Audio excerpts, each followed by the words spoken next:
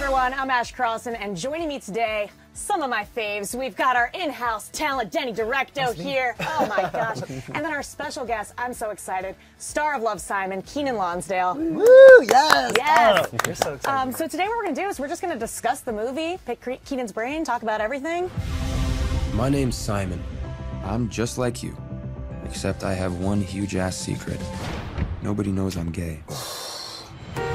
There's so many beautiful LGBT stories that have been made, and we've heard a lot about the heartbreak and the suffering. Absolutely. Because it's very, very real.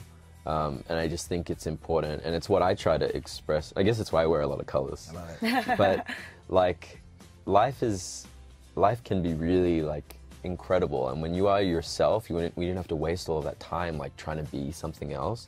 Like, that's something worth celebrating.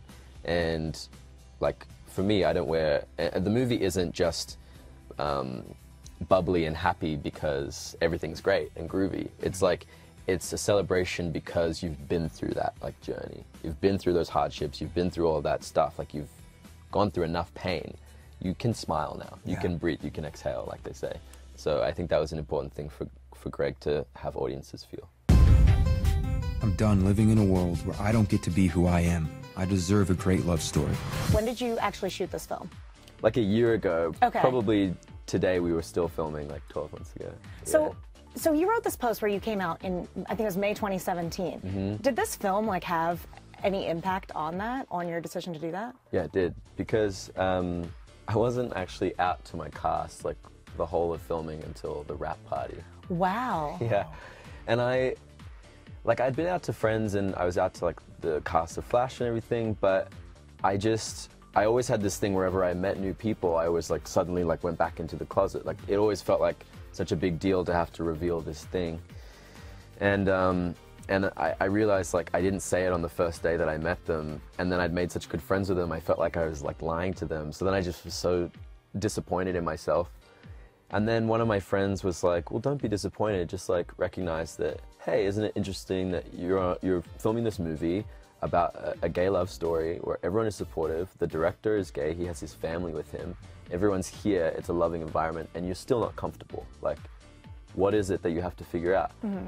And so, and I told the cast like on wrap night, and it was awesome, and it was chill, it was like it was no big deal, of course. And then I think I just started to just reflect, which I'd obviously done for a while, but it was sort of a final push. It made me realize that I was the only one in control of like how I saw myself, and the fear that I took with me when I walked into a new situation or a new job. And it just like, I felt like the characters were progressing more than I was. Right. You know what I mean? Yeah. So I felt like a bit of a fraud.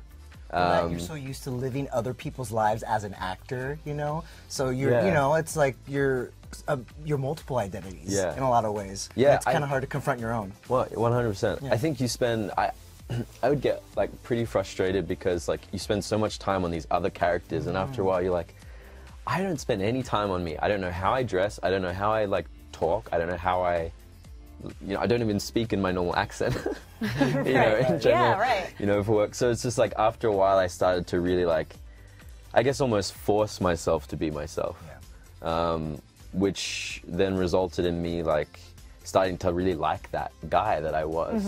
And then, yeah, then I just felt like really excited, I guess, and open about the idea of just being me for good. I'm curious, how liberating was that for you when you finally like sent that post out into the world? It was so weird because as much as I'd been thinking about it for so long, like when I wrote the post, I didn't know I was going to write a post and like put it online. So I actually wrote it in 5 minutes, and at like 2 a.m. or I don't know, and then picked the picture, and like, so within 5 minutes the whole thing was out there. Wow. And then it was like I was a robot, like I didn't actually do it. Right. So then it was out there, and I was like, oh, well, I guess that's done. Like, cool. And it wasn't until like my friends and my publicist called me and they were like, this is awesome. Just letting you know, people are going to ask you about it. And I was like, oh, I don't want anyone to ask me about it. They're like, well, they might. And so that's when I realized like I had to also come to terms with the fact that it was going to be a topic of discussion, and And now I'm so comfortable talking about it because, like, it's nothing to. I don't know. I let it go, so it feels like very easy to discuss. And thankfully, there's parallels with this movie and your story. Yeah. So it makes sense to kind of share that. There's a lot of people who are out there struggling too, and that's what I love so much about this movie. Is that like. I didn't have this movie when I was coming out in high school, you know. This is like the gay Pretty in Pink, the gay never been kissed I've always wanted, you know. So a lot of people are gonna watch this movie and follow Simon's story, follow your story, and really, you know, identify with it. So it's special. I also think like when you're in the closet, like you get used to seeing all of these love stories that you feel like they're talking to you because they are. It's still about love, but then like.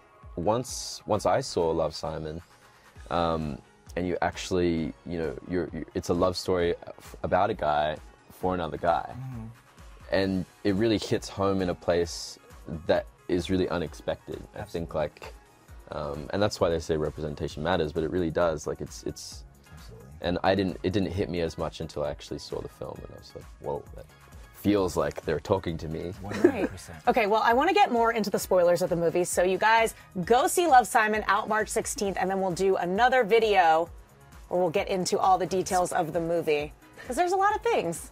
So come on back. Thank you guys so much for watching.